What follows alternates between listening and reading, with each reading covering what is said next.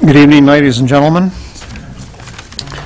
The hour is 7 o'clock, and as mayor, I hereby call to order the March 14th, 2016 meeting of the Laconia City Council. As always, we'll begin our meeting tonight with a salute to our American flag. I would ask you to please rise and join Councilor Armand Bolduc in reciting the Pledge of Allegiance. I pledge allegiance to the flag of the United States of America and to the republic for which it stands, one nation, under God, indivisible, with liberty and justice for all. Thank you. Note for the record that the minutes to tonight's meeting are being kept by City Clerk Mary Reynolds, and I would ask that she please call the roll. Councilor Doyle. Here. Councilor Littman. Here. Councilor Baer. Present. Councilor Hamel. Here. Councilor Baldick. Here. Deputy Mayor Edward Engler. Present. Let the record show that 5 councilors are present this evening, and that establishes a quorum for tonight's meeting. Would also note for the record that the council is joined at the front table tonight by City Manager Scott Myers and by the City Finance Director Donna Woodeman.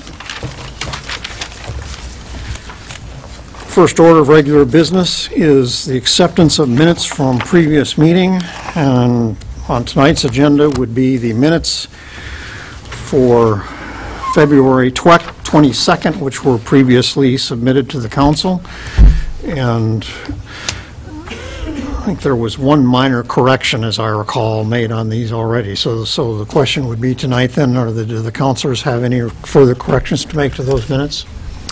If not, I will declare for the records that the minutes of our meeting on February 22nd, 2016 are approved as amended. Thank you.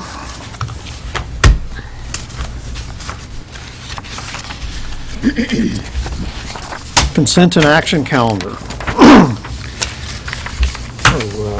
Remind everyone that these are typically items that are on our agenda for quick approval because they are repeat requests from previous years that have been resubmitted without change. We have 5 such requests tonight before us. The first one is on page 5 of your packet, and it is a temporary traffic order 2016-03 for a Penny Patu travel blood drive to be held on April 20th, 2016. That requires temporary traffic orders with regard to Beacon Street East. Is there a motion to approve this request for a temporary traffic order? Moved by Councilor Bolduc, seconded by Councilor Hamel. Any discussion of that request? All those in favor of approving this temporary traffic order, please raise a hand. 5 votes in the affirmative, and that is approved. Next up, we have 4 requests to raise funds on city property that have come to us pre-approved by the Parks and Recreation Commission. The first of which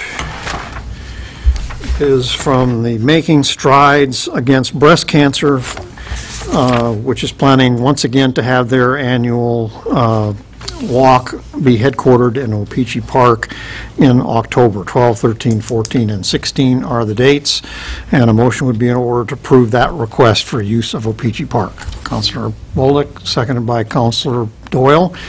Any discussion about the Making Strides request? All those in favor, please raise a hand.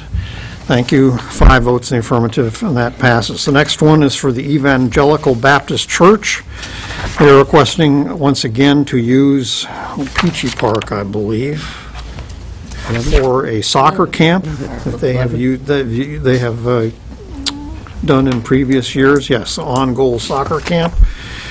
And a motion would be in order to approve that request to hold a soccer camp in O-Pee-Chee Park. Levitt Park. Sorry, Levitt Park. Thank you. Councilor Hamel makes that motion, seconded by Councilor Bolduc. Any discussion of the request to use Levitt Park for a soccer camp for the Evangelical Baptist Church? All those in favor, please raise a hand. We have 5 votes in the affirmative, and that is request. Next up is Lakes Region Community Services, and I believe that request is to use the WOW Trail for a walk to raise money to fight autism. Yes. And that request is also in your packet, planned for Sunday, September 18th. Is there a motion to approve that request? So moved. That's by Counselor Bolduc, second by Counselor Hamel. All right, so we have a request before us from the Lakes Region Community Services Autism Center to host a September 18th event on the WOW Trail. All those in favor, please raise a hand. Thank you. 5 votes in the affirmative, and that is also approved. Lastly, we have a request from Lakes Region Girls Softball, an annual request to raise funds at the O-Pee-Chee Park concession stand from June 24th through June 26th, 2016, and July 8th through July 10th from 7 a.m. to 8 p.m. for concessions in O-Pee-Chee Park. That motion was made by Counselor Bullock, seconded by Counselor Doyle. And any questions or comments? All those in favor of approving that request from girls softball, please raise a hand. Thank you. We have 5 votes in the affirmative, and that request is also approved. Next up is citizen comments for matters not on the agenda. This is the appropriate time in our meeting for anyone who wishes to address council tonight on any matter that is not on tonight's agenda. Mrs. Clark. Good evening. Nice to see you. Thank you. I'm here with my president of the Laconia Historical and Museum Society hat on. I wanted to bring to the council's attention that in 10 days and 2 years will be the 125th anniversary of the city of Laconia. And I would like the city to celebrate that. I think it'll to do it right, I think it would take a couple of years to get it organized. I'm hoping that by 2018, the Colonial Theater will be up and running. That will be a nice addition to the celebration. I've heard that there's in the works designing a new city flag that gives that time for that to happen as well. I would like a citizens committee formed, and I'm hoping that we will have representation from Lakeport and the Weirs, as well as Laconia. To start with, we probably would only need to maybe meet once a month until we get going a little further. But I know things like if we wanted to get a name entertainment to come, we would probably have to reserve that at least a year in advance. I want to be able to have some kinds of souvenirs designed, and I'm not talking a shot glass, I'm talking nice souvenirs that people would like to hang on to. I actually brought a couple of things from the 75th anniversary to share. Some of you have not been here the past 25 years. There were a series of 6 plates that were done for 1968. And of course, that 75th anniversary was before urban renewal. This particular plate happens to be the Mount Washington. This one was the Moulton Opera House, and this one was the Buzzeo Mill.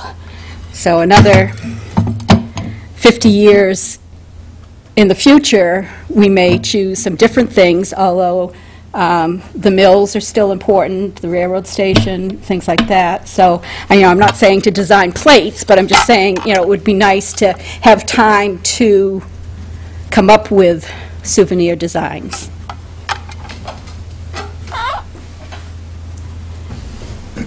Of course, there would need to be some kind of a budget over the next 2 years, because we will want, of course, to do fireworks.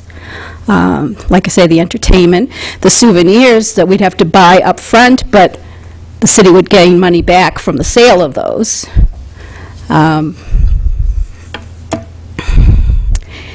Let's see, what else did I want to say? The Citizens Committee, I see being broken down into different sections, like a parade committee, subcommittee, entertainment subcommittee, the souvenir subcommittee, and things like that. And those people could, meet whenever they wanted to meet, and then just have a representative from those committees maybe meet once a month or something. That's kind of what I've got visioned in my mind at this point. When would you see the committee being formed, or what date by? Well, I know we've got Easter coming up in the next couple of weeks, so I was thinking maybe into April, so like maybe in three weeks or so, to get the, the word out, and we have to decide on a place, and hopefully there'll be, council representatives on the committee as well. And I don't know, the Belknap Mill, would that be the best place to meet, size-wise, or depending on? From a budget standpoint, we would be talking about something proposed for the fiscal year 2017 budget, I would presume. There would be a special item or something or other in there for that. And I wouldn't have any idea how much to ask for. So the committee would have to be, that's the reason I bring it up, the Right. committee would have to be working fairly quickly in that regard, because that budget will have to be usually approved in early July. That Could would be a certainly little give us earlier time. this year, Yeah. but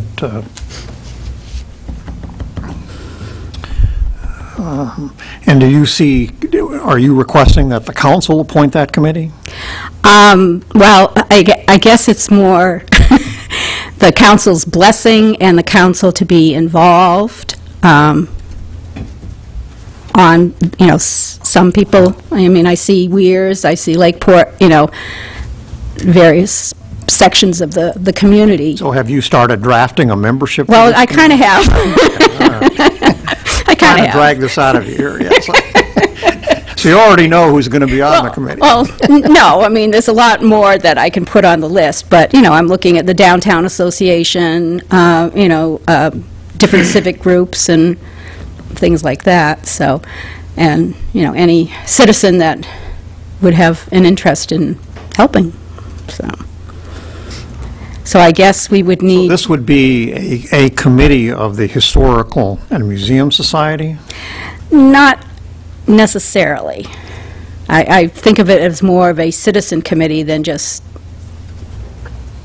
because it's going to be a larger, I hope, a larger Well, I'm entity. just thinking out loud in terms of an appropriation, who, looking at the city manager now, who we would make an appropriation to, or who that would be. We could just put a line item in just for a 125th celebration and just keep it internally, and then determine, how the funds would be expended from it. Okay. And it could be, certainly could be carried over into 2018, whatever funds aren't used next year, and we may need to come for further in 2018. Okay, well, why don't, I would suggest maybe that we have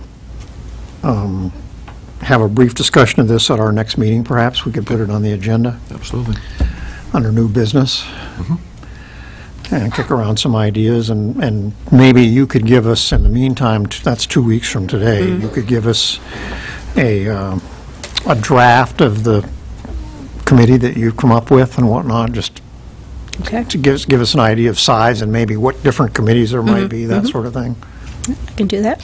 And then we could have that in front of us at the meeting 2 weeks from now and go from there. So that's pretty exciting, and I hope so. we just talked about it a few weeks ago at this table, because the city clerk had showed me the minutes to the first city council meeting on that day. It was pretty exciting to see that, the handwritten minutes to that very first city council meeting in 1893. What was the official date? March 24th. Sorry. Couldn't remember it.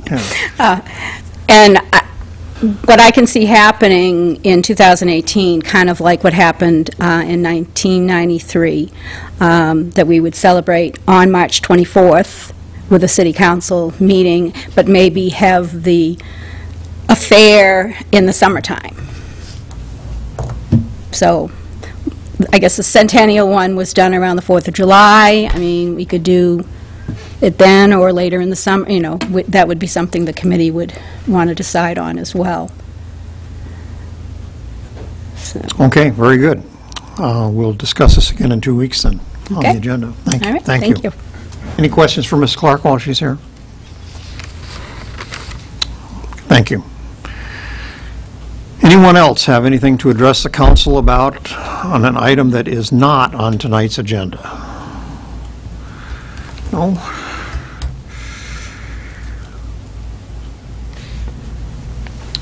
Okay, interviews. We have 2 interviews tonight. The first one is for Nadine L. Jordan. Ms. Jordan, could you step forward, please? Ms. Jordan, there's on the Library Board of Trustees, there are 2 vacancies for alternate positions, and Ms. Jordan has applied for one of those positions. So welcome to you, and if you could tell us where you live and why you'd like to serve on the Library Board, please. I live in Laconia with my daughter and her husband and my grandson. I grew up around books. I go to the library all the time. I work on some nonprofits. My kids take care of me, so I have the opportunity to do a lot of things I want to do now.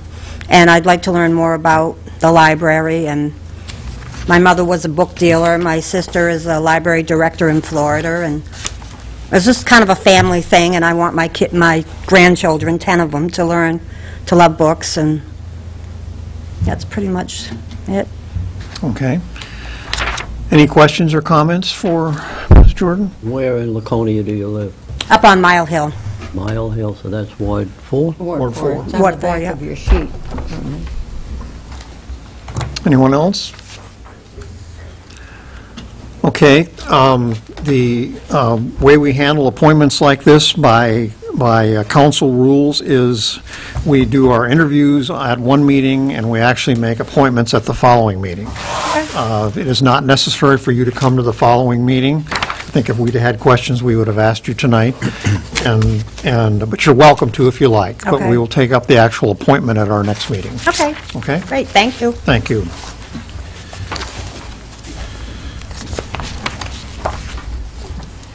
Okay, next up, Hamilton McLean. Is Mr. McLean with us tonight? Yes. Mr. McLean is seeking reappointment as the Planning Board's representative to the Lakes Region Planning Commission to a 4-year term expiring at the end of March 2020. Welcome, Mr. McLean. Thank you. And Mr. McLean's application was not in your packet tonight, but was distributed tonight separately, so that's, if I could call your attention to that. And also, if you could tell us where in Laconia you live and why you'd like to serve again. Sure, I'm in Ward 1 in Southdown Shores in 19 Lantern Circle. I've been here with my wife. This will be our 3rd year. We have been up in the Lakes region for probably the past 15 or 16 years. We have a home up in Moultonborough. I work on the leadership team at the Commissioner's Office of the Department of Environmental Services in Concord.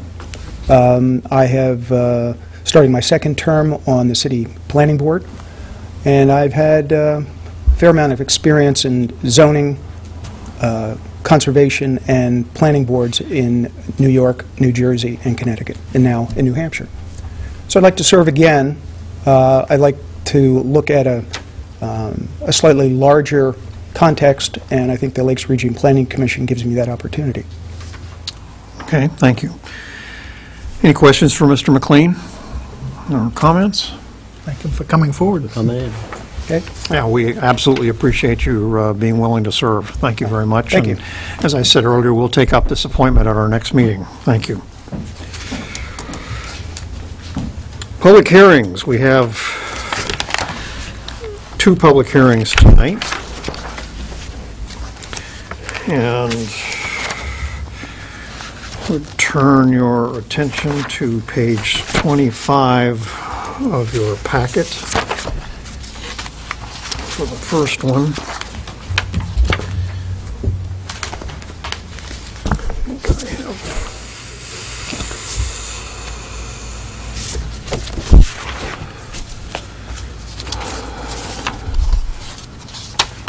We're not used to the usual packets here, so give me a minute to catch up with where We're so well organized now. switching now. I'm over-organized here.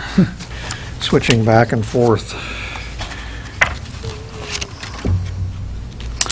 Okay, the actual resolution is on page 73 of your packet.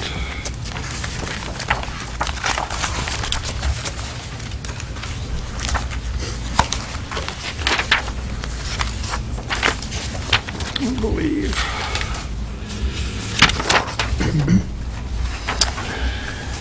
Yes.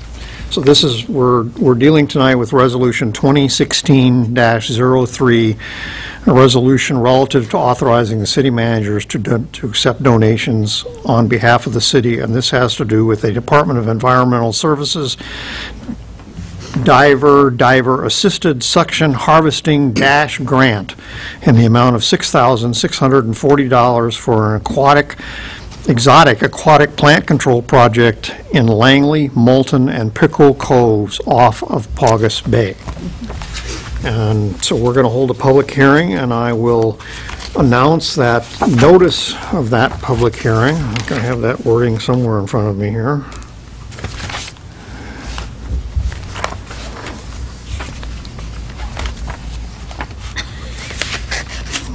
Where is it?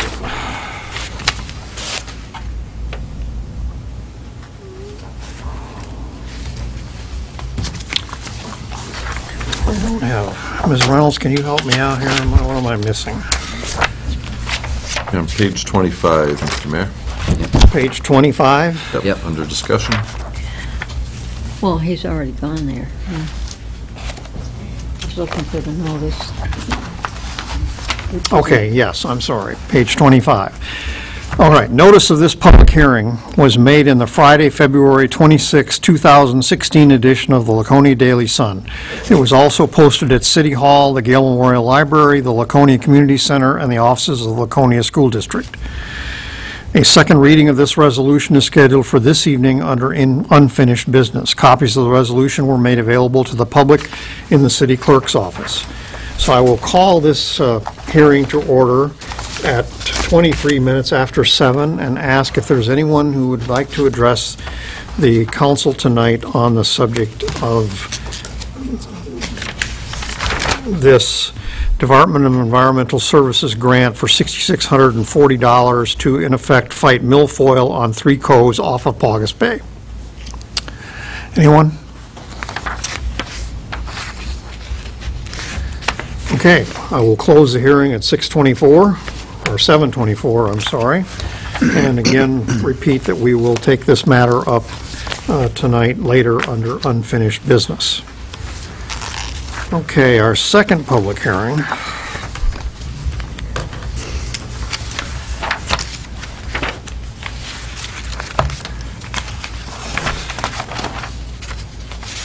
I believe the resolution itself is on page 75 in your packets. An ordinance amending Chapter 235 zoning pertaining to off-street parking and loading requirements, driveways, and access.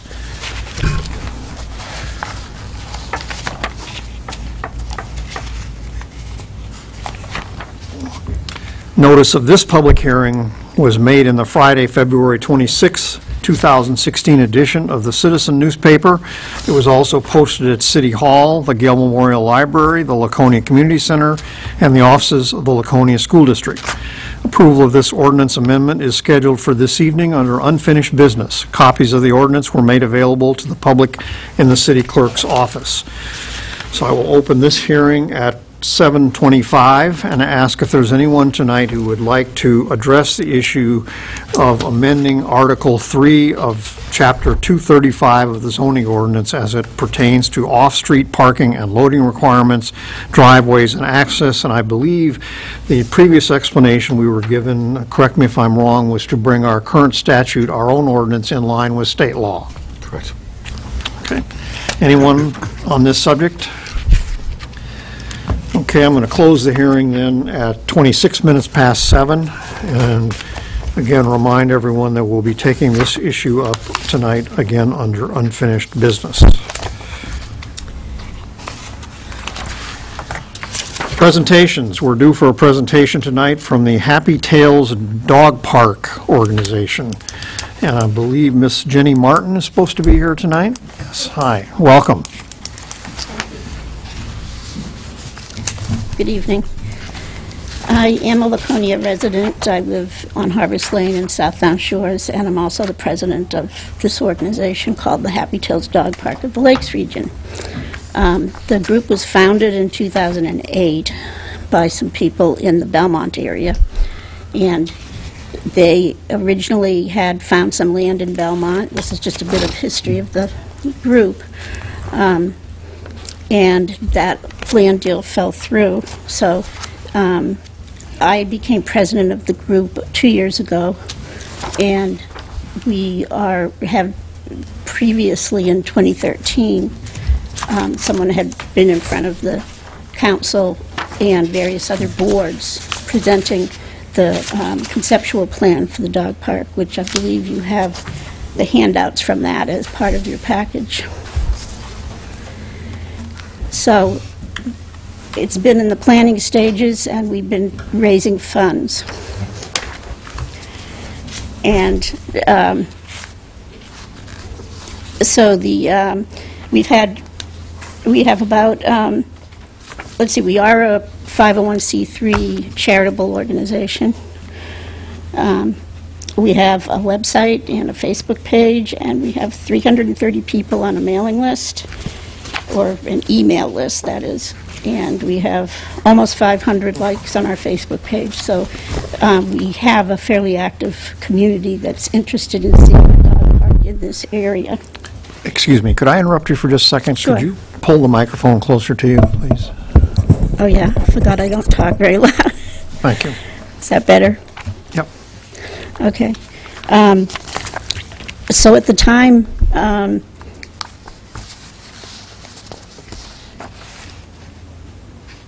okay, part of this concept plan that's in your package is the design layout, which was done as a concept. And the various groups that we talked to back in 2013 showed interest in the plan and gave us a preliminary approval to keep working on coming up with the money for this park. So we've been raising money. We had various fundraisers last year, including a table at the Bow Wow Fest. We had a table with mugs and coasters for sale at the Coffee Festival. We participated in the Pumpkin Festival to help with the parking. And we've had some tables at Petco to spread the word about the group. So right now we have just under $5,000 in the account. But we have received a donation from, or we've received the notice of that we would be getting a donation from someone that would fund the park to the extent that our estimate was of what we needed to get it built. So we're ready at this point. We've had John Roque is an engineer that's been working on the design plan for us on his own time, which was how we were able to go ahead with it before we got this donor money.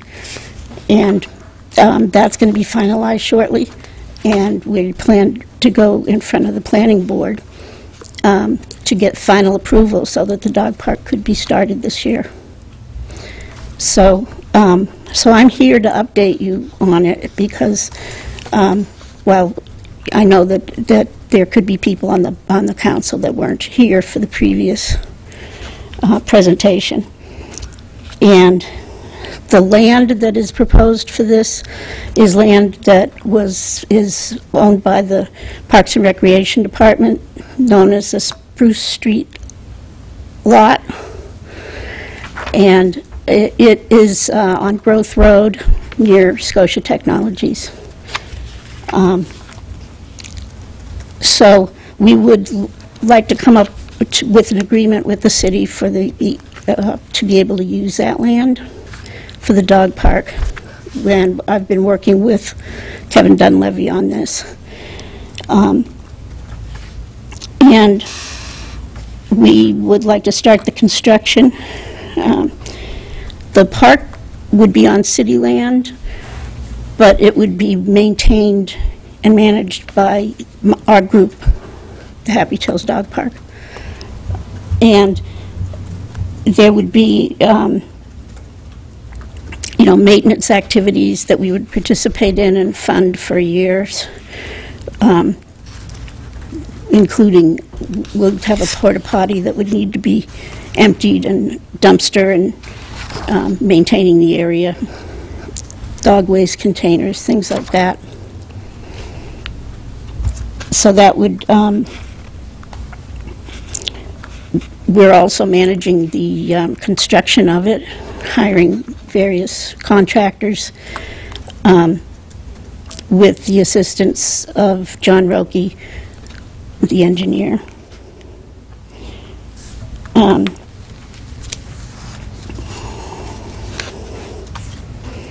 Oh yes, and it would include insurance for the park. So, in the handout that you received, there's some information about surrounding communities and dog parks that already exist, and there's 2 new ones I can add to that. There's a new one in Enfield that just opened the past year, and there's one in Merrimack that's being built. We've had a lot of people that come to this area from other parts of the country that are used to going to dog parks with their dogs, and they're very disappointed to find out that this one doesn't exist yet. So I think it's good to be able to move forward with this. I believe that we're going to have the engineering design plan done to submit an application in April to the planning board, and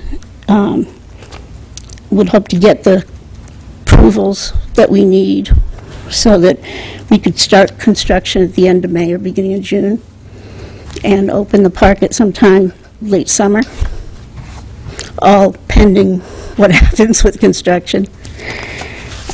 Sorry, happens with what? Construction, Okay. As long as there's no unanticipated delays.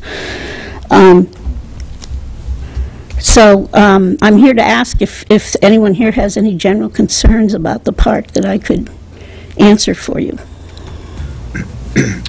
Questions? Councilor Hamel. Just curious, what is your, what's your anticipated yearly cost of maintaining that? It's between $1,500, $2,000 a year.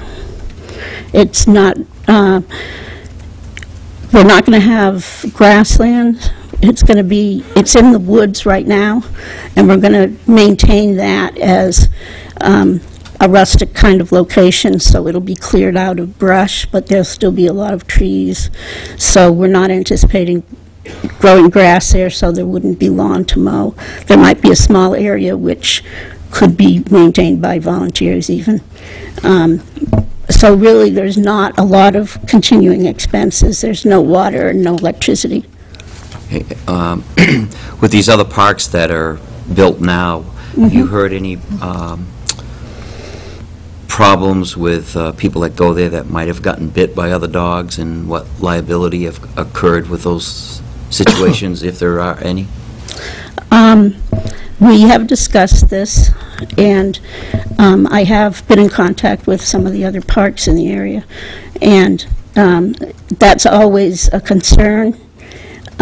But one of the regulations is that the dogs need to behave, and that we'll ask people to leave the park if their dog is seen as a danger. As far as getting bit, it would be the same as any other park in the town. People could contact the police about it, but it's a self-regulated park, and the people who are going to it will be asked to help maintain it and make sure that proper behavior of the dogs. Is there staff that's going to be there at the time of operation, the whole time? Not all, totally at the beginning. There will be a lot of staff in and out. How would you know if a dog's aggressive? Well, like I said, it would be self-policing. The people there would have to police themselves, and if they can't, they call the police. Staff meaning volunteers? Yes, sorry. Right. Councilor Bullock? Yes, would this be open in the winter? My understanding is most of the dog parks are actually open part of the winter, and then they close but for periods, if it's too deep or too icy. We had talked originally about not being open in the winter. So that's something that I don't think we've decided on. So all of this would be maintained by your group? The city wouldn't be involved in plowing roads or? Right.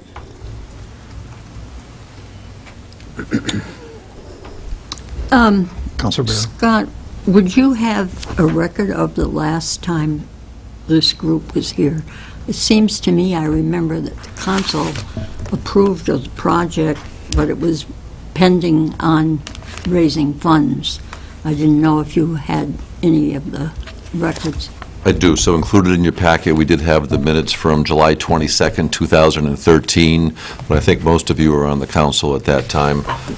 So concerns were there. Also included in your packet, this group has gone before Technical Review Committee, Conservation Commission is weighed in, zoning, planning, so they've gone through a number of these city boards, if you will, for review and concerns out there.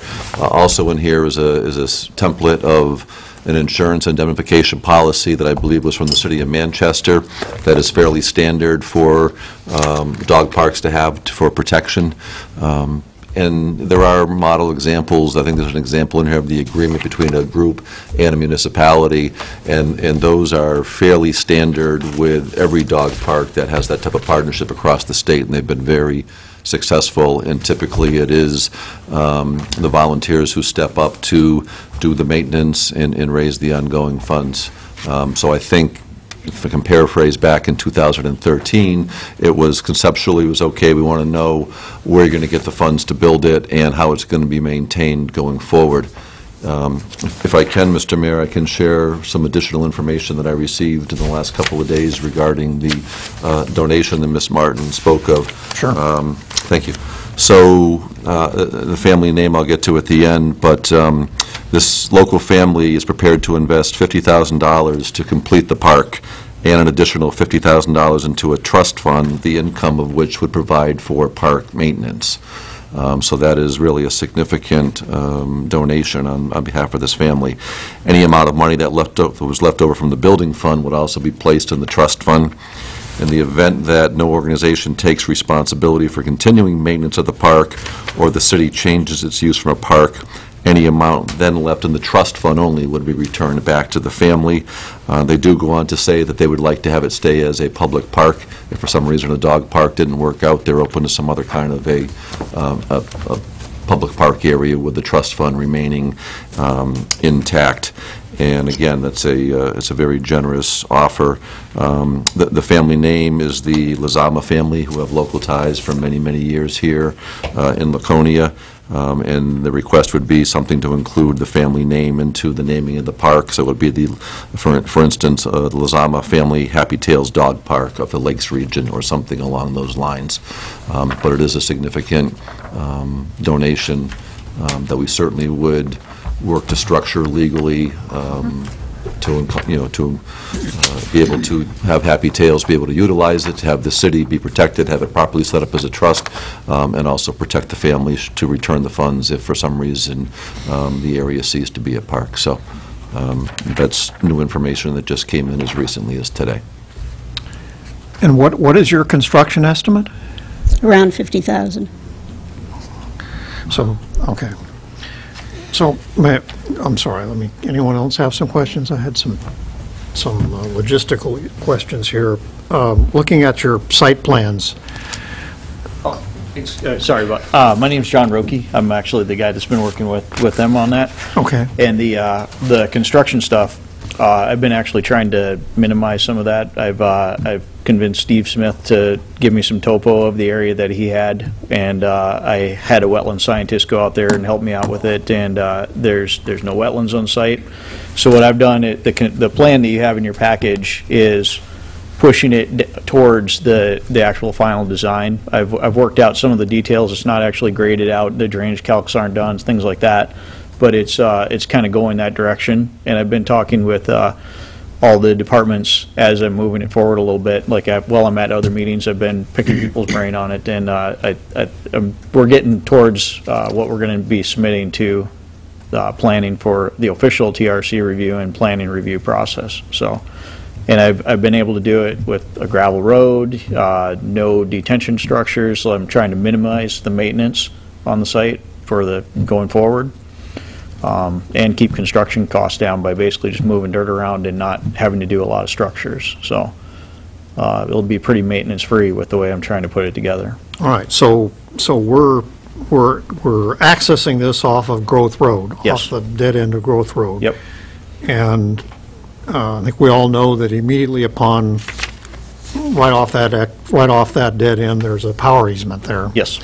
Yep. So you would start right on the other side of the power easement? Yeah, what the original concept from like 2013 actually had the parking lot under the power lines, and we did a little troubleshooting with that, and it's going to be a lot easier to get a joint use agreement to just go through the power line with the driveway and have all the improvements past it. So my plan is actually extended the road a little bit to get outside of the power easement for the main part of the All right, so park. explain the parking lot itself then, please. Basically, you come off of Growth Road, you go past the power line. It's all kind of downhill away from Growth Road. So you'll get past the power lines, and I'm basically I'm gonna level out a spot, just move the dirt around to it, get a level spot, and then the actual pen areas can set at whatever level that they'll be actually a little bit lower than the parking lot, and I'm gonna have swales going around both sides. But what is the surface of the parking lot? Gravel. Gravel parking So lot. you are going to gravel that? Yes, it's going to be a gravelled surface, yes. Okay, It'll be basically like you're building a road to pave it, but you just don't put the pavement on. okay. So that, the access road will be the same construction? Same thing, yes. Yep. And you It'll can be do all that weather. for $50,000? That's what I'm trying. I'm working on it. Okay. If I would have put a lot of detention structures in and things like that, it definitely wouldn't have, but that's what I've been working on, trying to minimize Okay, things. so gravel parking lot and then Yep. some gravel pathways Yep, gravel leading pathways. to the pins themselves? Yep. And I'm assuming that the numbers on these, as far as size, are feet, not yards? Yes, feet for the pin, yes, 78 feet by 130 feet? yes, Okay. yep. And trees will be preserved in that pin area as well? Probably not within the pen area. The circles that I have in there are maybe some shrub plantings that'll cut, once it's all kind of cleared out, then we'll put some shrubs back in, but nothing, no large trees are going to be going back in. All right, so what is the surface there, sand? It's kind of sandy right now, yes. Yep. The dirt work will be easy. That's part of what'll help keep the cost down, but be a matter of just kind of finalizing things out with landscaping and everything else. So I would say from observation that in terms of whatever the city, how the city would finalize its legal arrangement here, this entire complex accounts for a relatively small portion Very. of the so-called Yeah. We're at, Spruce Street tract. You're just really taking we're one really end. only at about 2 acres, if that, and the parcel is 20 acres. Yeah. So it's- Yeah. We're a very small part. So of the it. agreement would not have to, would only have to cover the 2 acres, not the Yep. remaining land.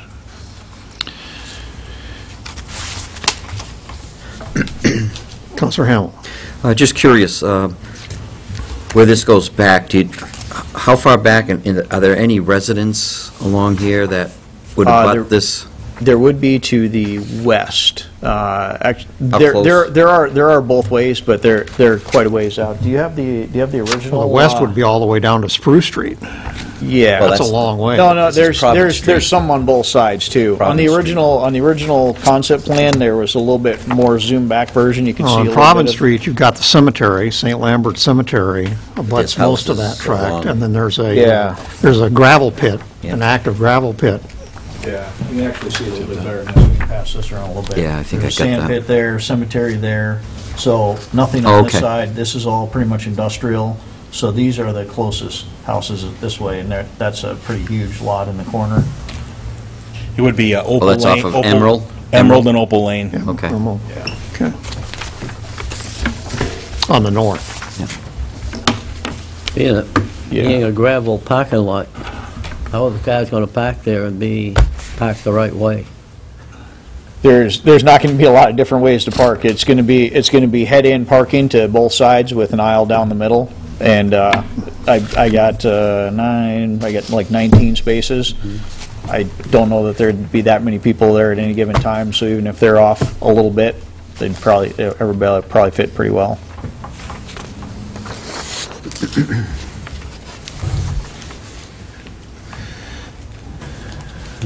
You haven't had any neighbors complain or anything about it? Do they know about it, or? I don't know if there's actually been a public hearing where neighbors were noticed yet. I don't know on that. Yeah, I mean, going through the planning board, sorry, Kevin Dunleavy, Director of Parks and Recreation, through the planning board process, all the butters would be notified, so they'd have an opportunity to weigh in. So through that process, we would have address any concerns. I know I had been approached, I think back in 2013, Gilbert Block owns a parcel there, and they had some questions about what was going to be happening and how it might affect their property. That's the only thing I remember from many abutters. And just for clarification, this parcel was purchased through an LWCF grant and it is designated for city parkland. Nothing's ever been developed. There's never been a master plan for this property. So it's not surplus land. It's actually dedicated for parkland. So this would be an appropriate use for that property. So question to the manager, what would be the next step from the city council standpoint on this? Some sort of a lease agreement, or? I think just because we had a presentation tonight, I would recommend that we place this as a formal agenda item in 2 weeks and talk about a conditional approval subject to appropriate completion of a lease agreement, that's acceptable to the city, and condition on meeting, getting planning board review and approval, and conditions of approval from the planning board. So I think we can put that on for 2 weeks if the council is looking to go that route. Councilor Littman? Not to make it overly complex, but just in terms of what assurance that the budget that they have to work with can complete the project, like, if we end up with a 2/3 of a park as opposed to a full park kind of situation. And we can certainly, indicate that the funds are in place and that we've got a construction estimate before we go forward. Again, where I think this is more rustic and natural in nature is talking about shaping a road and putting in a base to it, putting in gravel for parking, clearing some trees and putting some fencing into it. So I think it's, if something were to come up, I don't think it's in a location that's going to be a major eyesore or be a hazard or. So the roadway itself would be a private drive? It would still be on the city land, is my understanding, but they would be constructing it privately, and it would not be meant to be a true public road, but more of a driveway access into a parking area. Would we be expected to maintain it? No, the expectation is that the Dog Park Association So we maintain to the end of Growth Road, and we plow there and maintain to the end of Growth Road right now anyway.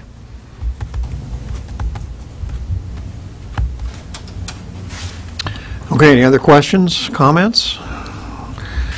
All right, well, we thank you for your presentation, and we'll put us on the agenda for our next meeting then. Okay, I had one question. When you asked about the trees, if there would be trees in the pens, Yes. is that a concern if there were? In the pen? Right. Because I was thinking of possibly seeing if we could leave a few I thought you trees had for implied there shade, would be so- tree. I know it's I heavily wooded now. I was and shaking my head as he was going, no. No, that's so- fine.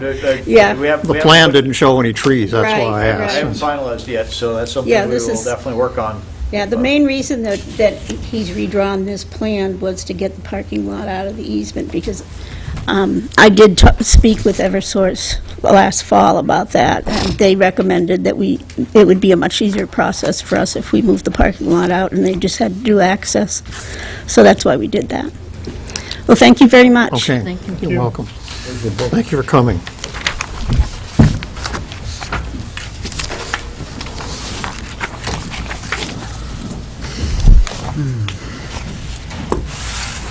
Okay, on to the mayor's report.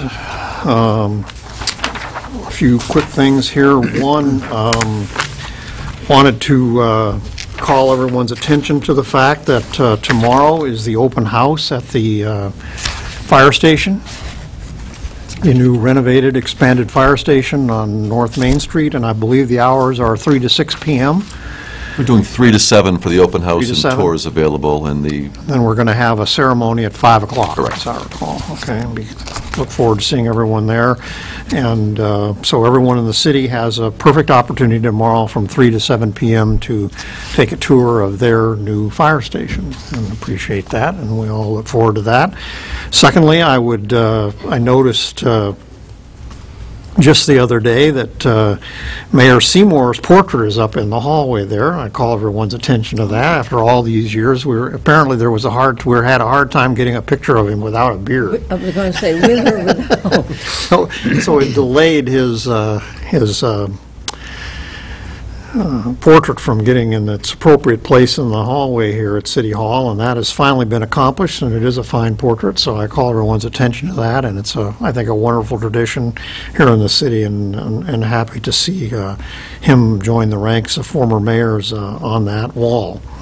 That, not too many steps down, includes former Mayor Bolduc's portrait as well. So.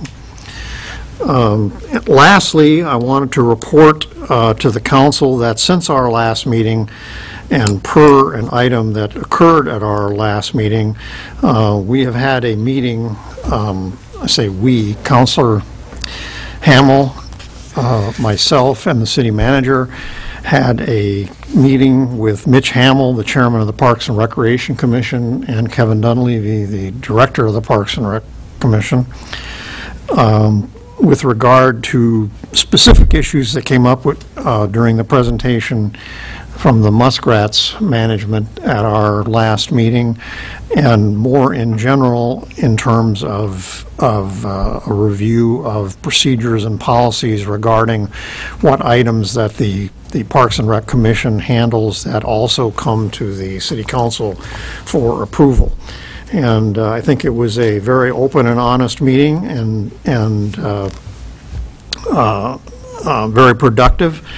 And I think as a result of that, for one thing, we reviewed the code currently, the city code, which the council could change, which dictates, if you will, what items supposedly come to the council for approval and which can be approved by the Parks and Rec Commission itself.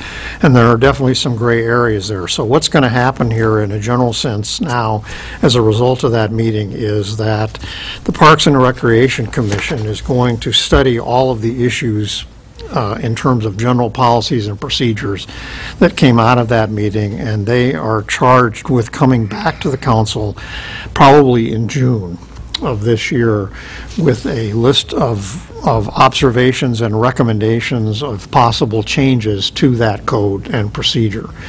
In a general sense, what was discussed there was that there seemed to be some incongruity in the way things are currently organized, in that some very minor things, one could argue, do come to the council for approval that seemingly wouldn't need to. Somebody wants to sell popcorn at O-Pee-Chee Park, and we have to approve that. But on the other hand, there was a 5-year lease signed with an outside tenant and according to their interpretation of the current code, that didn't need to come to the council for approval and didn't.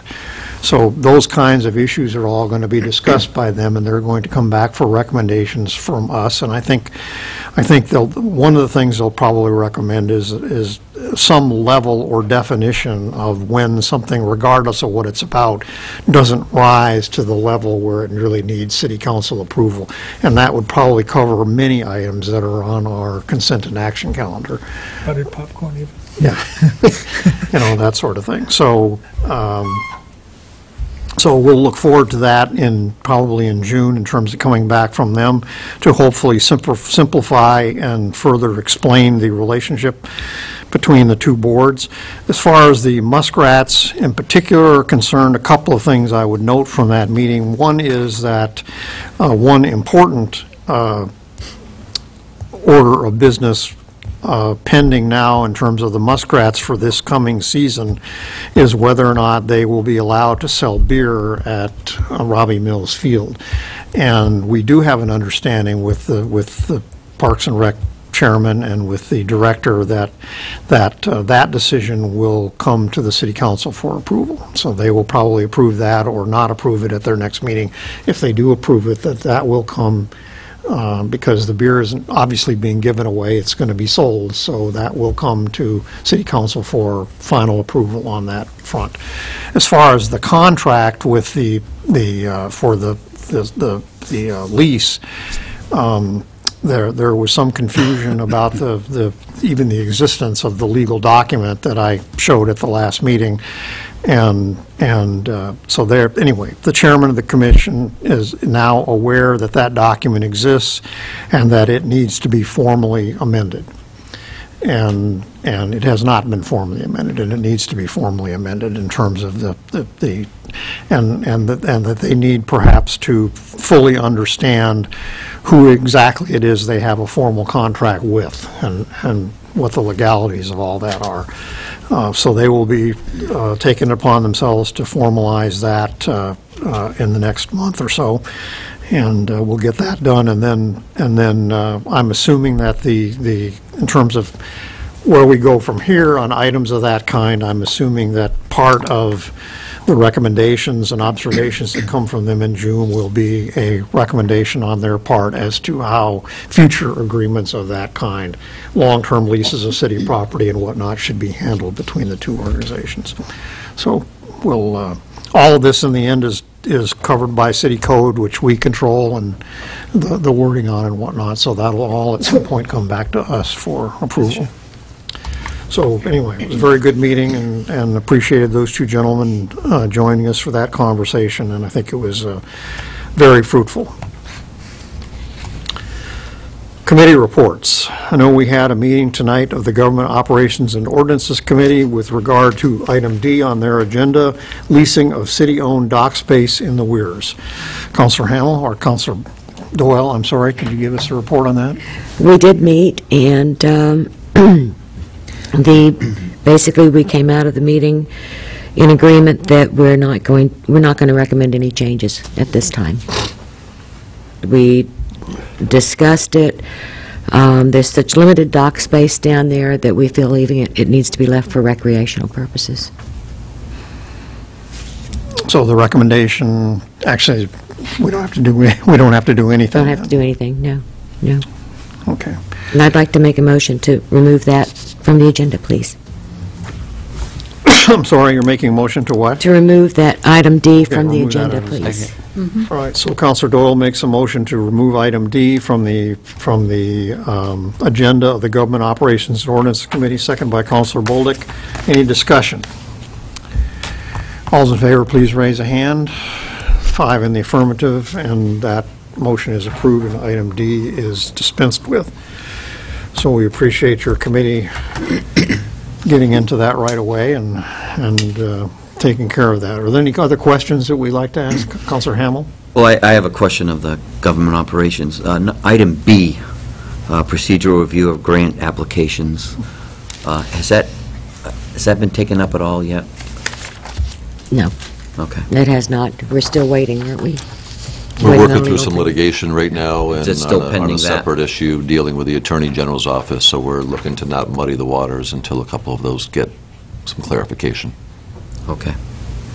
But just to continue, in the meantime, we are scheduling the public hearings on any dollar amount and going through the full process. Yeah, well, I think that this was put on there as a procedure for us, so that if a grant is being applied for, that a document or whatever would be filled out, and we would know about it other than the night we have to vote on it, that type of a thing. I mean, if the police department is going to ask for a grant, I mean, it'd be nice if we knew about it before it was accepted or whatever, or granted to the department by whatever agency. It would just be nice to have a piece of paper saying who applied for the grant, what the grant is for, and that we knew about it.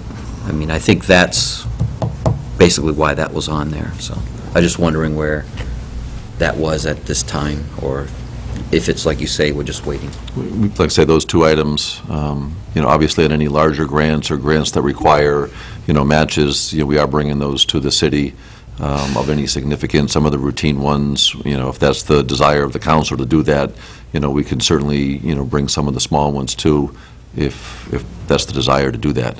It would not be for the council to necessarily approve applying for the grant, but more of a notification that we've applied for a DWI patrol, or we've applied for a, distracted driver patrol, or that type of thing. Yeah.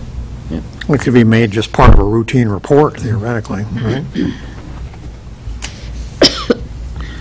That's it. Any other committee business? Councilor Bowley. Now going to schedule the other meeting for our next council meeting prior to. I believe we already have. We did it at Yes. 6 o'clock for the 28th for the Summit Avenue issue. Summit Avenue Yes. speed table is 6 o'clock next that's still- meeting on the 28th. Yes. Right. Yep.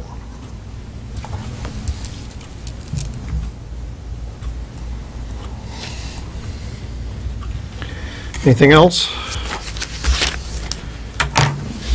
Okay, liaison reports. Any liaison reports? Members of council tonight? Okay. Citizens' request to comment on current agenda items. This would be the appropriate time on our agenda for anyone in our audience tonight who would wish to address council on any matter that is anywhere on tonight's agenda. Anyone meet that definition? No? Okay, we are to city manager's report. Mr. Myers. Thank you, Mr. Mayor. Included in your packet for our first meeting of the month, we have the Economic Development Report as well as the Financial and Operational Trend Reports. And for the public's viewing, both of these reports are posted on the city website as well. I'll start with the Economic Development Report. In looking at unemployment, we track state data both for Laconia, Belknap County, Concord, Manchester, and the state as a whole, and we're trending anywhere from about 1.3% to 1.5% lower for January of 16 as compared to January of 15. So what that means in real numbers, in January of 15, Laconia specific unemployment was running at 5.2%. The latest data shows it at 3.7%.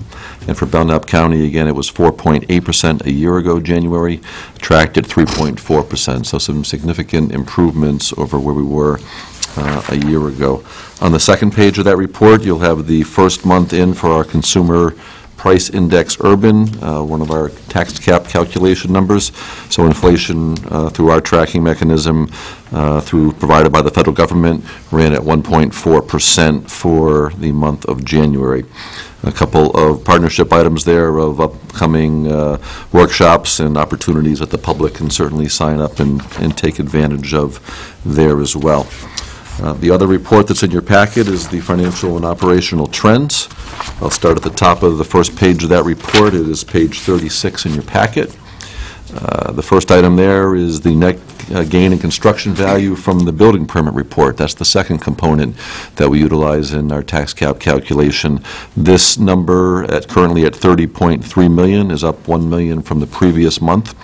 It runs on an April 1st to a March 31st assessing year, which is tied into state schedule for that. So we have just the month of March to complete, and again, we're currently at $30 million in a net gain in new construction value. Last year, again, we're 1 month short of being complete, was at $29 million, so we're $1 million over where we ended up last year. Typically, the February and March months historically have not been strong months for building permits, so we will see what happens, but I'm not expecting any major change on that number over the next month. Fire and Rescue and Police Department both continue to be busy in their calls. Our public assistance data is there on the bottom of page 1. We're trending a little bit higher than we were last year at this time, but consistent with where we were in calendar year fiscal year 14 and 13, so no major issues there. Nothing particular that we can point to that's driving that. It's just at certain times of year and certain conditions, we tend to see the need and request for assistance on that. Our property tax collection continues to remain strong, both in terms of dollars and percent collected.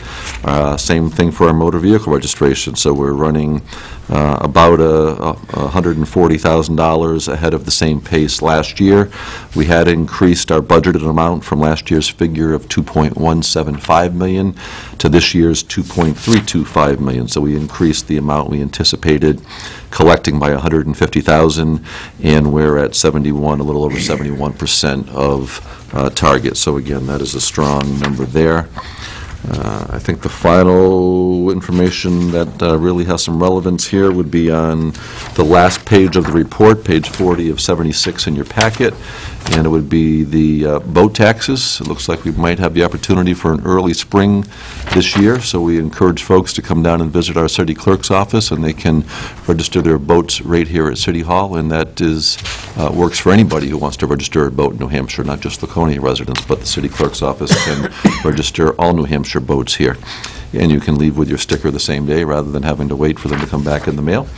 And the other item is the winter storm cost summary for February.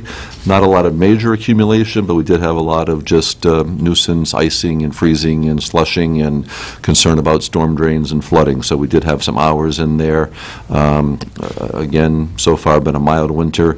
You can see that the balance across our 3 winter maintenance accounts, which includes our materials, our outside contractors, and our overtime, we budget a total of $445,500 for those 3 items, and expended to date is $263 and some change, leaving us a balance on hand at the end of February of $181,000 plus.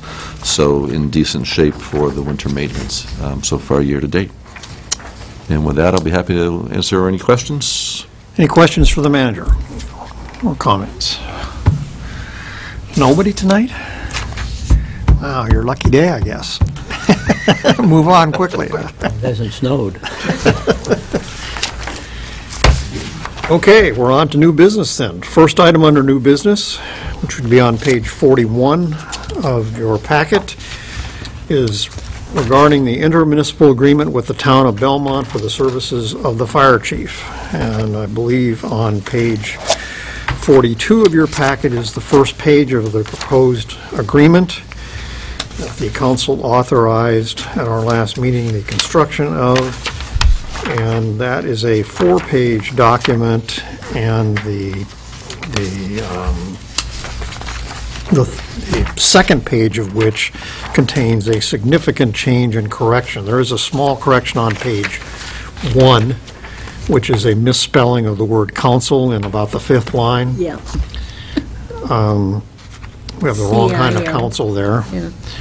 And then there is a significant correction to item 7 on the, and we'll get to that in a minute, which was, the correction was distributed tonight to you tonight as a separate piece of paper. And then, so the agreement itself runs through page 45, and then pages 46 and page 47 of your packet is addressed in a secondary motion, which regarding our acknowledging that there was a potential conflict of interest on the lawyers' parts on this whole thing because of serving both communities, that sort of thing. So we'll get back to that as well. Okay. So I will, having said that, I will recognize the city manager, please, to bring us up to date on where we stand on this agreement. Thank you, Mr. Mayor. So the town of Belmont had the original agreement that was in your packet on the select board agenda last Monday night, and they approved it unanimously. So we do have signed copies in the building. It came to us, it was included in your packet. It came together fairly quickly, and we had one last-minute recommendation from Primex, who is our city's liability insurance carrier, and the mayor alluded to starts in paragraph 7. And the original document basically said the town shall provide liability insurance to protect itself and its officials, and it went on to kind of do a laundry list of occurrences where it'd be protected. And the legal counsel with our insurance carrier thought that by listing so many items, it might open us up to someone saying, well, you didn't list this one, obviously you didn't mean to, or you didn't list that one. So in what I consider to be a rare occasion, the lawyers actually recommended fewer words than more words, and they changed kind of the laundry list down to be, and employees while in the scope and course of official duties. as an all-encompassing rather than trying to cover every occurrence. So that's the only change to the document. In speaking with the town administrator today, I indicated that I was bringing both the spelling item, which we could handle as a housekeeping, but this one is a little more substantive, that I suggested to her, and she concurred, that it go back to her board again, which would meet next Monday, and just ratify that language, because I think that's substantial in nature more than just routine. So that's the understanding that I've got with the town administrator in Belmont, that if it's approved tonight, it'll go back to the select board just to amend that one section of the language, and that way both documents have the same up and down vote with the same language, and we think that's important. Their intent, if it's approved tonight and they ratify the change to the language, would be to be then appointing Chief Erickson as Belmont Chief at that same meeting next Monday night in Belmont. So I would note for our audience tonight, this is a one-year agreement between the City of Laconia and the Town of Belmont to provide fire chief services for their town, for their fire department.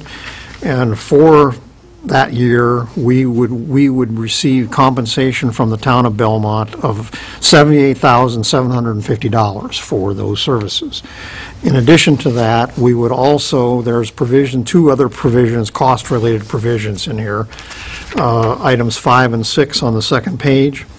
In addition to the $78,000, we would receive 25% of the cost of operating the fire chief's vehicle, including maintenance and repairs, over that year from them.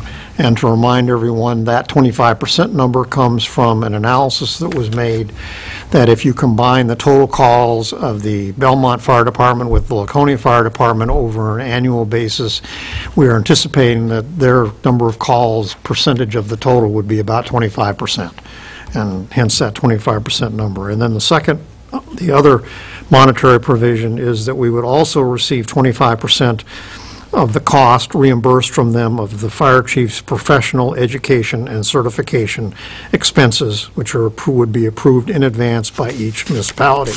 As I said earlier, the term of the agreement would be for 1 year, and that the agreement shall automatically renew thereafter in 1-year increments, except upon a 30-day written notice by either of the parties presented to the other party upon vote of the representative governing body. So both parties have, in effect, a 30-day out that the agreement would automatically renew in lieu of that for another year. Okay, everybody got that? And there's also provision in here, Mr. Mayor, that allows for us to notice them as to what the price for the salary and the benefits is, because that number will increase. So rather than just put an inflator to it, we'll provide them an actual number, which will be the basis for the contract when it renews. So it's not a flat number at the $78,000 figure. So we are being asked to approve this agreement tonight, and to also authorize the city manager, these are two different motions, to execute the waiver, the agreement on the waiver of conflict agreement on behalf of the city that I mentioned earlier. That's in your packet. So before we get to any voting, questions or comments?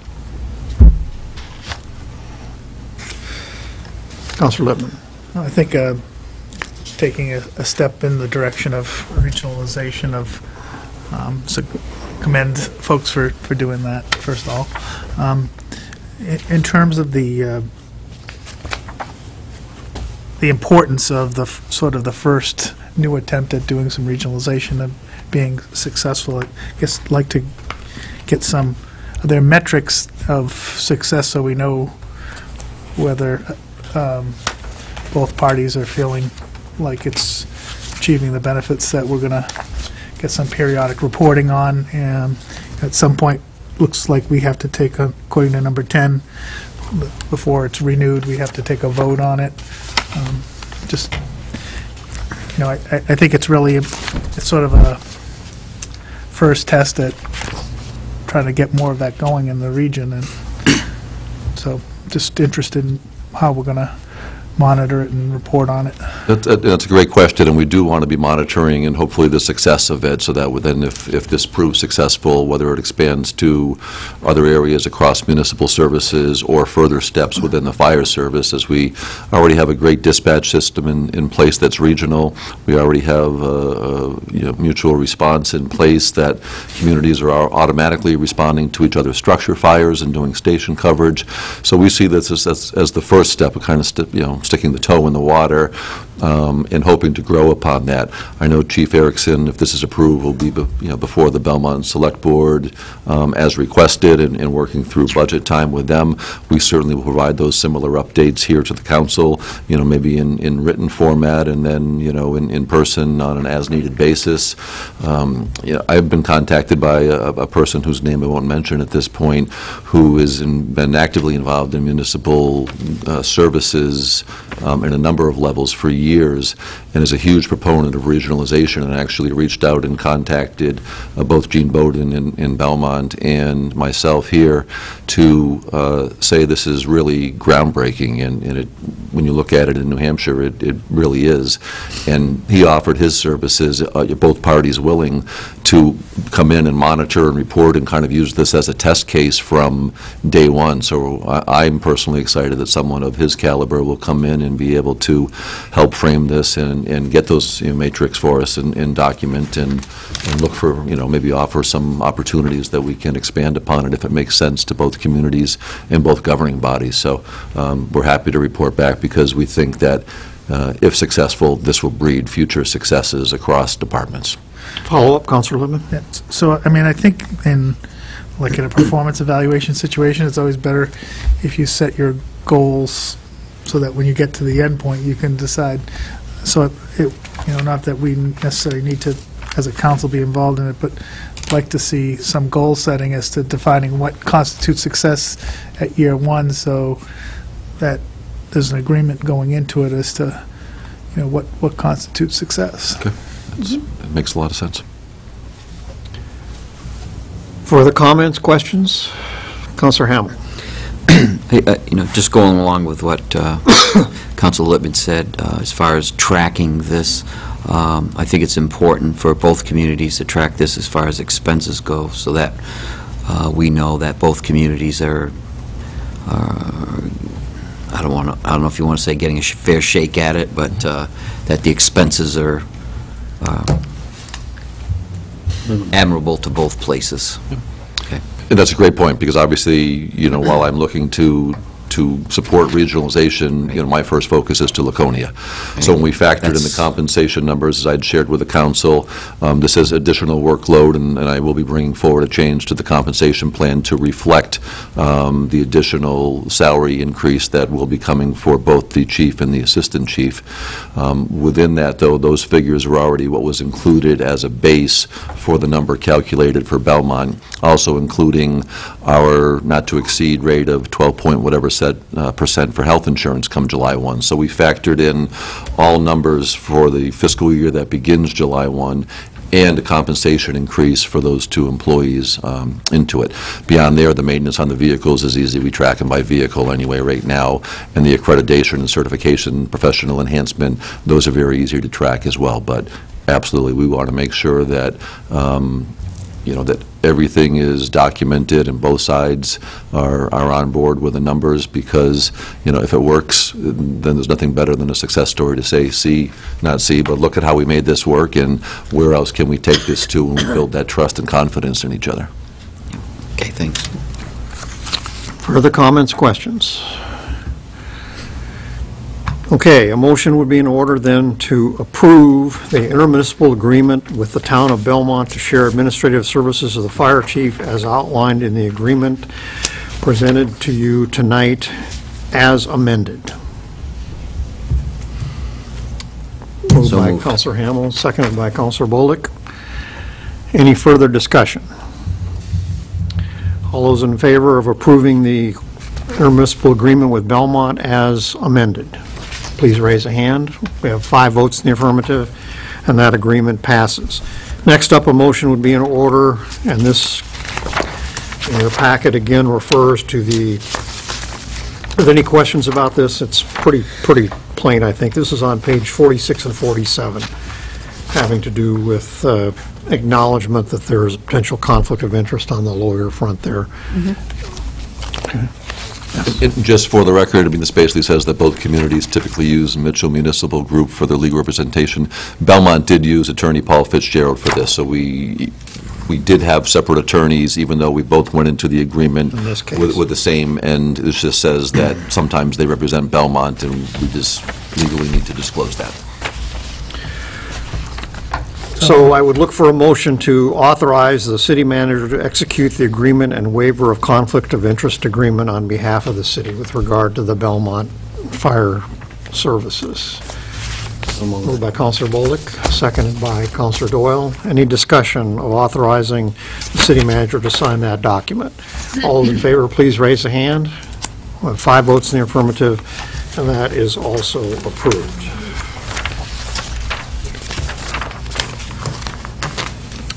Okay, item 2 on your agenda tonight for new business is premature, and we're going to pass over that. You will note on page 48, on the opening page of that, there's a memorandum that says that this agreement was approved by the Airport Authority on February 18th, and in fact, the Airport Authority did not meet during the month of February, so the Airport Authority has not, in fact, approved this agreement yet. It's merely a formality, but it still needs to be done, and it will be done later this week, so this will be put off 2 weeks to be put on our agenda at that time. Okay. Just to get it off our agenda in order subject to the Airport Authority voting it, that we're... I'm not sure we can do that. We talked about that, but whether or not legally it has to be literally approved by the Airport Authorities, under the assumption that they literally have to approve it first. Understood.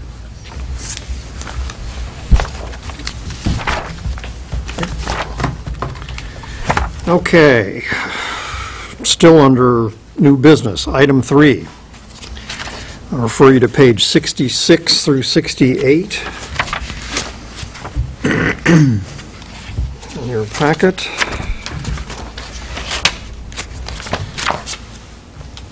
This is the first reading of Resolution 2016-04 relative to authorizing the city manager to accept and expend grants on behalf of the city in the amount of $9,989.76 for the Laconia Police Department STEP patrols. And what do we find out here? STEP means now Sustained Traffic Enforcement Patrols. And to schedule a public hearing on March 28, 2016 during the regular city council meeting. So a copy of the resolution itself is on page 68. Again, that's Resolution 201604, resolution relative to authorizing the city manager to accept and expend grants on behalf of the city in the amount of $9,989.76 for Laconia STEP patrols. And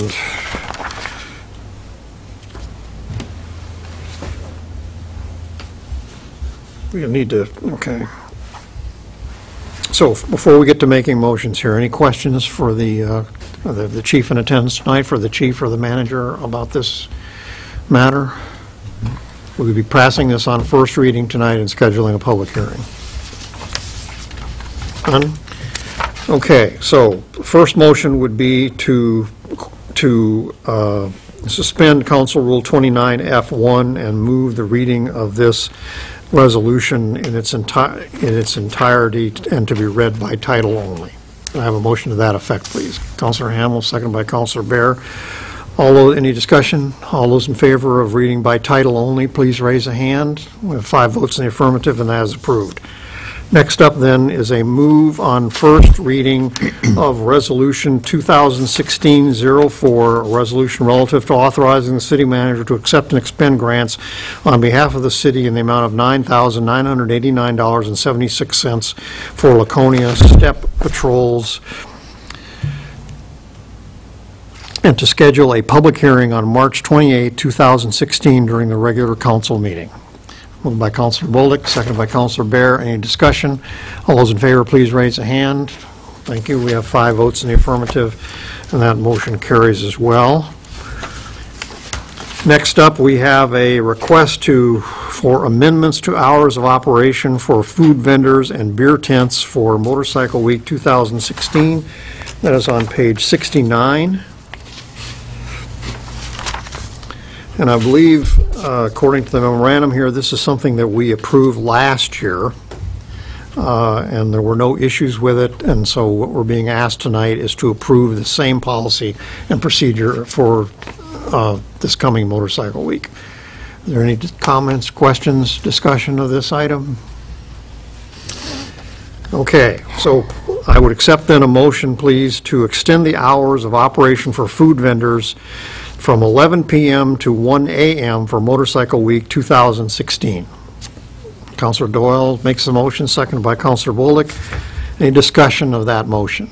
All those in favor, please raise a hand. 5 votes in the affirmative. That is approved. Would now entertain a motion to approve beer tents that have been issued a license from the city to open beginning Friday, February 10th for Motorcycle Week 2016 with an additional licensing fee of $50 that is consistent with all other vendors opening on Friday. I'd like to make that motion, but can we change February to June? February. Did I say February? Yeah. Mine says June. Mine says June. But Ed said... I said February. Yeah, let's make it June. Thank you for catching that. What are you? All right, we're gonna say that this is, Motorcycle Week is in June, not in February. All right, so we have a motion by Councilor Doyle, seconded by Councilor Bolduc, and any discussion? All right, all those in favor of allowing beer tents to operate on Friday, June 10th of this year, with the addition of a $50 licensing fee for that day, please raise a hand. 5 votes in the affirmative, and that is approved. Thank you.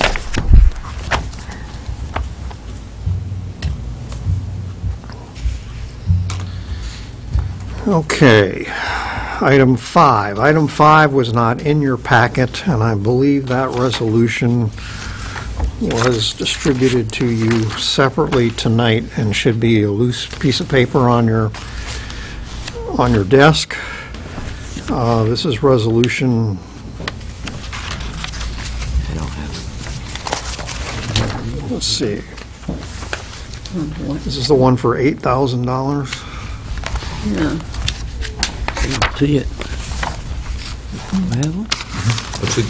I think most of you have it in your packet. There were a couple of packets that were missing. There were a couple of packets that didn't have it. Is Right, that I think. it? Okay. I guess I was one of the lucky Special ones. people. Special people didn't get this in their packets. Okay, so the first one is,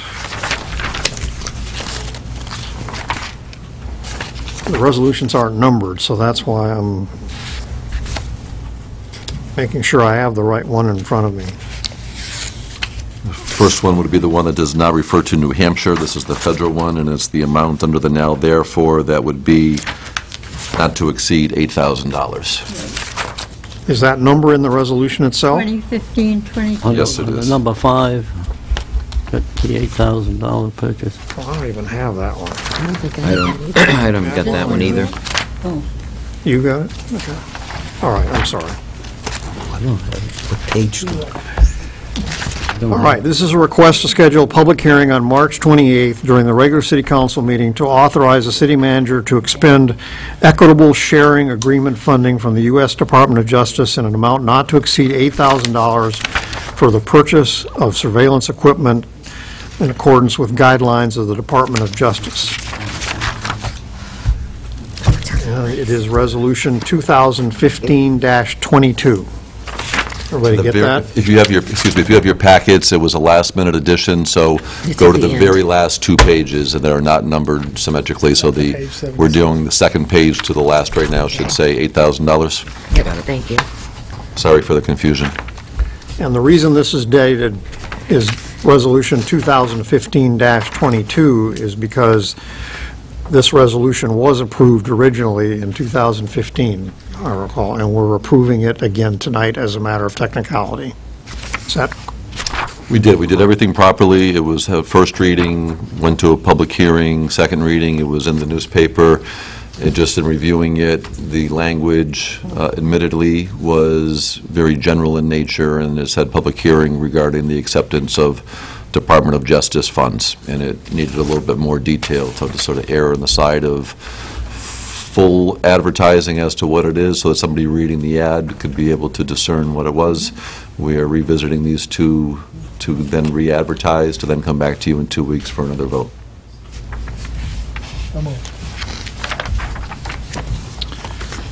okay, now, so we're approving this on first reading tonight and scheduling a public hearing? Is that what we're doing? I think you're going to take a vote to read by title only.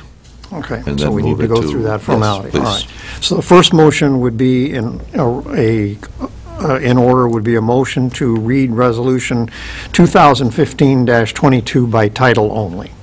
May I have that motion, please? Counselor Bear, seconded by Counselor Hamel. Any discussion? All those in favor of reading by title only, please raise a hand. We have 5 votes in the affirmative, and that is done. Next up would be to approve on first reading and schedule a public hearing on March 28, 2016, during the regular city council meeting for Resolution 2015-22, a resolution relative to authorizing the city manager to accept funds previously received from the Department of Justice. Can I have that motion, please? Councilor Bolick, seconded by Councilor Bear. Any discussion? All those in favor of adopting this resolution on first reading and schedule the public hearing, please raise a hand. 5 votes in the affirmative, and that is done. I'll give that one back to you. Do you have the second one? Yeah, which it one, has a is number that on the 9,000? That would be the 9,000. 2015-20. 9891. Yeah. That has a number on it, too. I don't have that number. Okay, so we'll call your attention to Resolution 2015-23, a resolution relative to authorizing the city manager to accept and expend funds from the State of New Hampshire Department of Justice. Again, this was approved by us in 2015, and we're reaffirming that vote by going through the process again for the reasons stated by the city manager. So the first motion would be to approve Resolution 2015-23 on first reading by title only. Can I have that motion, please? Councilor Doyle makes the motion, seconded by Councilor Bolick. All those in favor of reading by title only, please raise a hand. We have 5 votes in the affirmative, and that motion carries. Next up would be a motion to approve Resolution 2015-23 relative to authorizing the city manager to accept and expend funds from the State of New Hampshire Department of Justice in the amount of $9,891.32, and on first, to pass it on first reading and schedule a public hearing to be held during the city council meeting on March 28, 2016. Now that motion, Councilor Doyle again makes the motion, seconded by Councilor Bear. Any discussion of that motion? All those in favor of adopting Resolution 2015-23 on first reading, please raise a hand.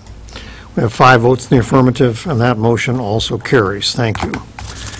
I'll return that to you.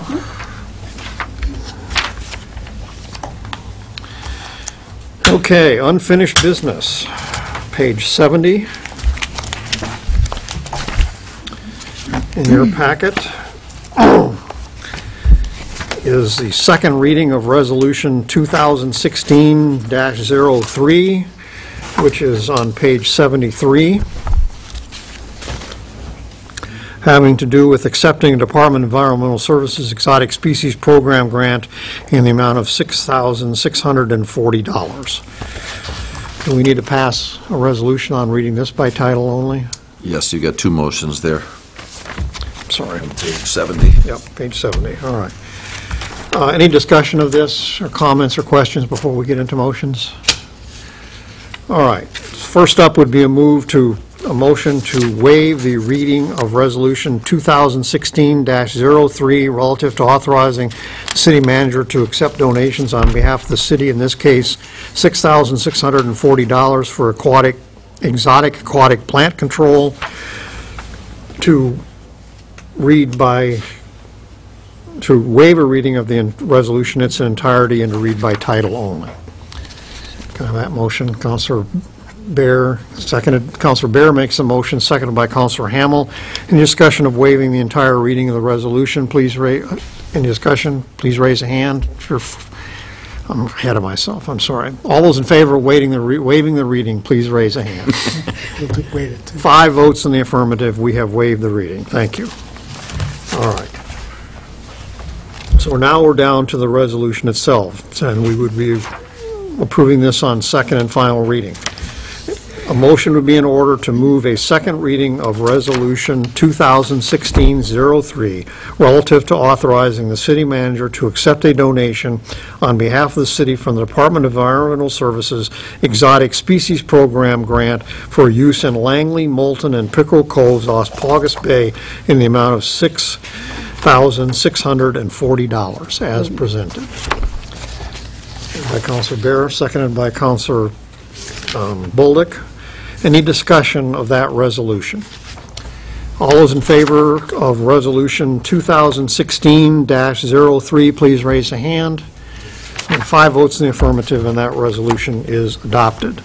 And our last piece of unfinished business is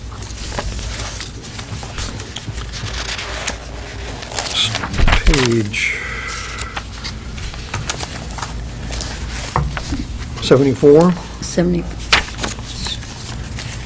Yes, on page 74. The actual ordinance begins on page 75.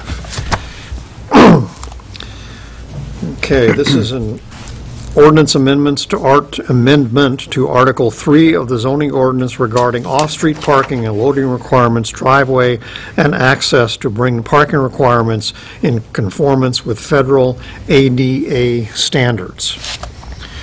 Any questions or concerns or comments before we get going on the motions? Councilor Hamel. My question is, the portion that says driveways, is that your private driveway? No. So why is driveway? Because I look down through here, and I don't see driveways listed in the narrative, so I'm just curious of why it's in the title. That's what the Article 3 is labeled, so the parking lots and the changes to the ADA are under Section 3 that's entitled Off-Street Parking and Loading Requirements, Driveways, and Access.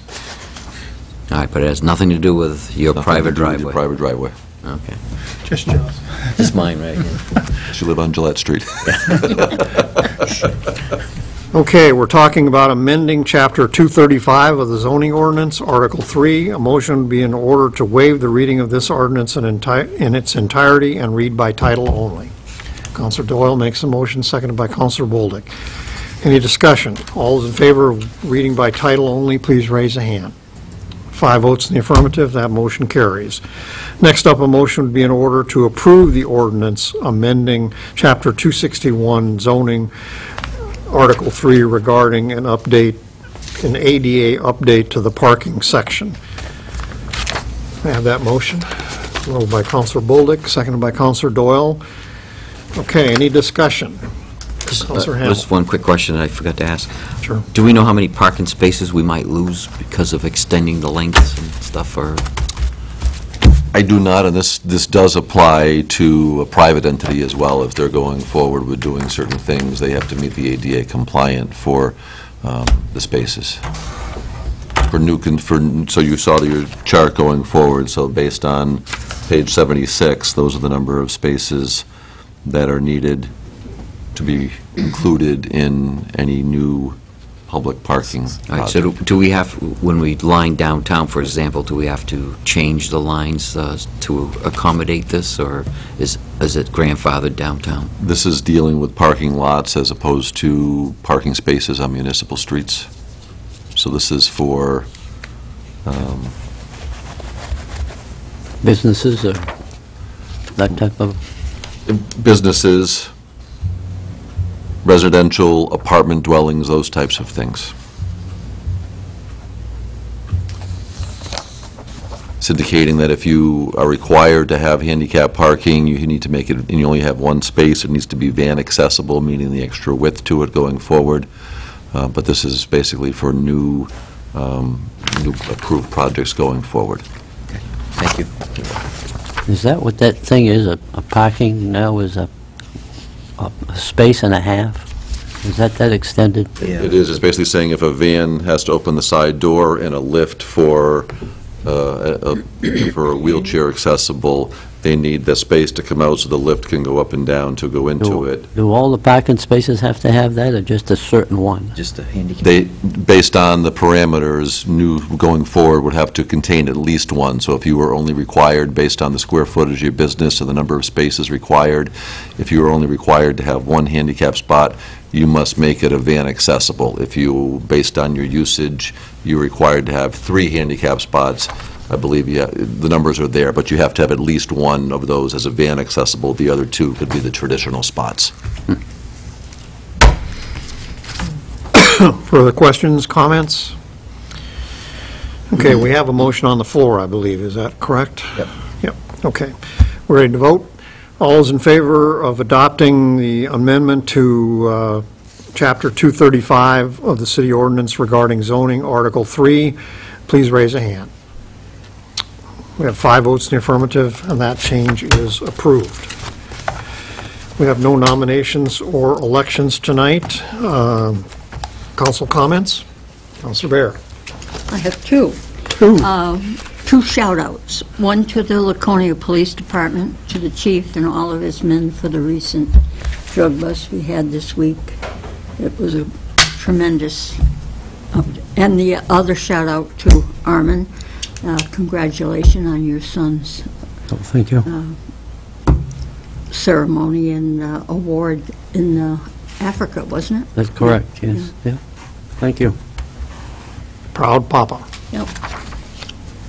Any other council comments? Okay, we do have need for a non-public session tonight, Councilor Bear. Oh, goody. You'd be happy. So I would ask for a motion to enter non-public session under RSA 91A:3, paragraph 2, under item D, consideration of the acquisition, sale, or lease of real or personal property, which, if discussed in public, would likely benefit a party or parties whose interests are adverse to those of the general community. Have that motion, please. Councilor Bullock, seconded by Councilor Bear, who is thrilled to do it. And I would ask the clerk, please call the roll on this vote. Counselor Bear? Yes. Counselor Littman? Yes. Counselor Bear? Yes. Counselor Hamel? Yes. Yes. Okay, we are in non-public session as of 8:43.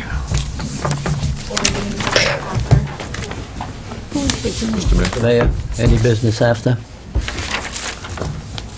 I wouldn't think so.